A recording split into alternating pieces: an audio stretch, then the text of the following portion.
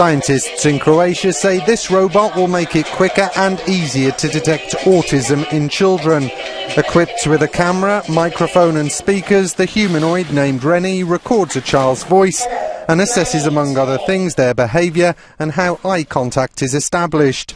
Those suffering from autism frequently struggle in social situations, so as a machine, robot Rene also helps to put children at ease. The main goal of the project is to develop a robot-based autism diagnostic protocol, which will consist of both clinician and robot doing evaluation together, so as kind of robot-human team for the diagnosis of autism spectrum disorders.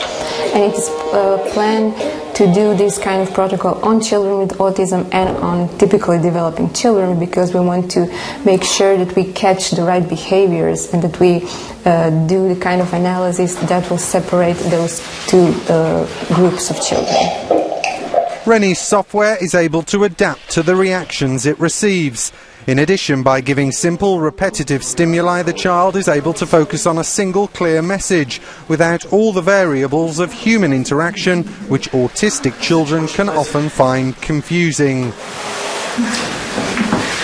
Philip actually watched and was focused on the robot, which is not his usual behaviour. He normally runs around and his focus only lasts a few seconds. But when he saw the robot, he looked at it, he sat down, he studied it, and he was very interested.